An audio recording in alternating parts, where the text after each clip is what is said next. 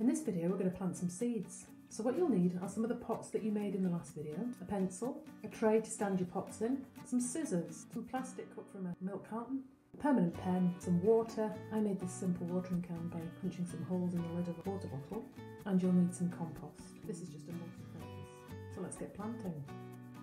We're going to begin by planting some larger seeds. So I've just filled up this pot, the top almost.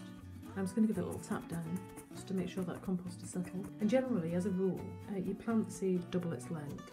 The sunflower seed's about a centimetre, so I'll plant that 2 centimetres deep. Whereas the runner beet seed is about 2 centimetres, so that'll be planted about 4 centimetres. And if you're not sure, you can always mark a pencil. Make the hole in the centre of the pot, just pop the seed in. Again, give it a little tap to consolidate all the compost, give it some water. It's really important to label your plants as well. I just made these from a milk carton, and I've used a permanent marker pen to write the name of the plant.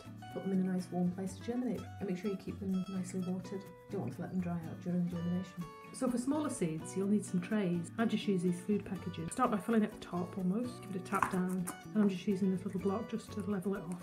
Just take a pinch at a time, sprinkle them on the surface. And because these are quite fine, so I'm just going to use a sieve. So they're just covered, give them really good water. So again, just make sure you've made a label for it. And this is an ideal size to fit over the top to make a little propagator. And then you can just in place with a bit of sticky tape. And there you have it, ready to pop on a warm windowsill.